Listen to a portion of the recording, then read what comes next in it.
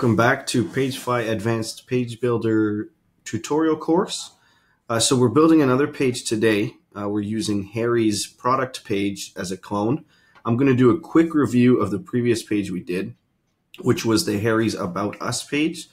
In the previous page, we had something like this and something like this, which was basically just a section with a big background image, a heading, and a paragraph. So we're not going to spend too much time in this video going over that. So I will, off camera, I'll have those built for you for when we're previewing the final product. We're going to be focusing basically on this product area. Okay. So as usual, we're going to go into the layout elements, and I'll just give you a quick breakdown of what we have here. Okay. So we're going to use the 2-column section again. So half and half. Okay. We won't be using this style of slideshow. That's not a feature of PageFly yet, but we do have the side scrolling slideshow. So we will have all three of those images available to view. Okay, we have a header here, a heading. We have a paragraph. We have these two drop down, which is called an accordion section. So we'll be putting that in. For now, we won't be putting in the size or quantity selectors. But we will be putting in add to cart, the subtext with the icon and everything like that. And as I mentioned off camera, I'll be putting in these sections just so we can view what the final product's like. Okay. If you don't remember how to align and put in these two sections, please visit the previous video, which was the Harry's About Us page, where it was a man's hand holding a razor blade, and it had very similar design to this. Okay, and we're also going to review how to duplicate and reverse the sections as well. Okay, so we'll start with a blank not a template. We'll start with a blank page in the template in the PageFly application. I'm going to put in a full section, and I'm going to put in the half, the 2 columns. As you notice, we have 3 sections, so I'll just remind you how to put those sections in, because that should always be where you start out. Okay, I need another section. You know, we could have just duplicated this, which is what I'll do now. So I can delete that section, select this one, and I will duplicate it twice. Okay, so in the 2 background image columns, I'll do those off camera once again, but it's basically just the first one has a header and a paragraph on the right. The second one has a heading and paragraph on the left. Okay, so you just need to drag and drop those in. It'll be the opposite side here. For the product, we want first a slideshow element, which is quite important. Okay, so I want to go to add element, and I can just search for the slideshow element itself. I misspelled it, my mistake. There we go. We'll use this one at the top. Okay, because it's most similar to the one that's on Harry's product page. So I just drag and drop that into the column. Make sure it's in the left-hand column. Okay, so we can manipulate that slideshow by itself. As you can see, there's only two slides here. I want another one. So with this slideshow selected, let me just move my camera here. Slideshow selected at the bottom. I want to go into the General tab on the Element Inspector, and I just want to add a new tab. Okay. Now we'll have 3. It'll be much easier for us to add things later. Okay.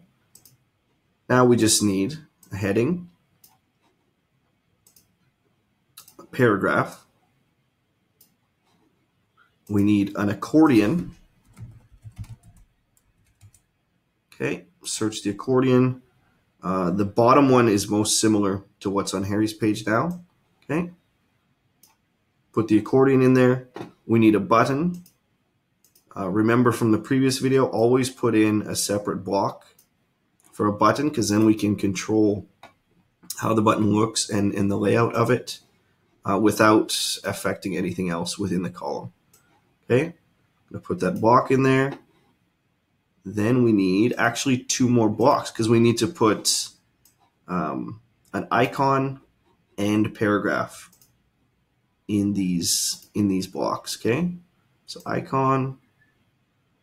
There we go. A paragraph. Make sure it's in that block. Sometimes it's a little bit tricky to get it right in there. There we go. Okay, let's first work on this accordion just so we have everything in place. Very similar to the slideshow, we only need 2 drop-down menus here, or 2 accordion items as they call it. So I can just go to the general with the accordion selected, and I can remove 2 of those. Okay, so that's done. Let me see their accordion here for a moment. Okay, it looks like, so they don't have a paragraph element in the accordion, they have a list.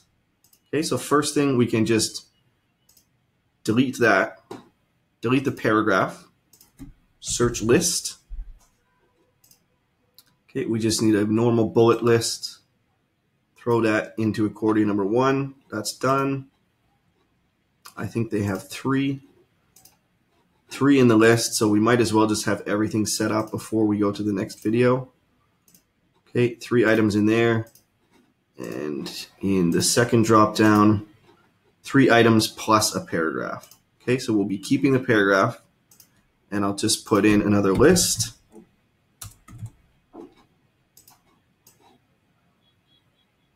Make sure, is that going to go on top?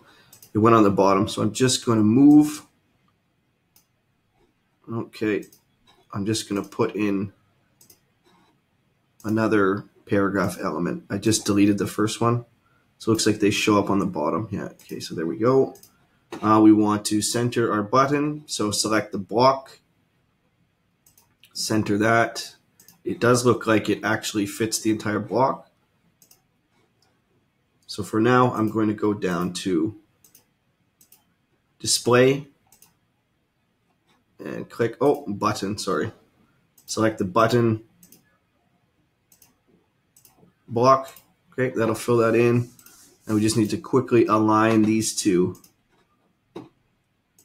items in here. Okay, display, inline, block. Let's see if we can get these. Justify, center, no.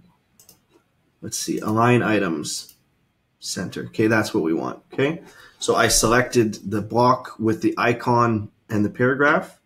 I came down to display in styling, selected flex, and align the items in the center. Okay, that'll allow us to put the icon and the text side by side. Okay, now I'm going to select this block. I'm just going to duplicate that. That's going to be this truck and this ribbon icon with the text beside them. Okay, so 2 blocks, 2 items there. Okay, so we've got everything lined up here. We've got 3 slides in our slideshow. We've got a heading, a paragraph, 2 accordion items with list, and the second one with a paragraph. We've got our block button. We've got 2 blocks with icon and paragraph beside, and that's that. And then, of course, we've got our follow-up sections with the background image and the text content, which I'll do off screen as we observe the final product. Okay, so see you guys in the next video where we're going to be putting in the content for this first section and replicating as closely as we can this Harry's product page. Okay, see you in the next video. Thank you.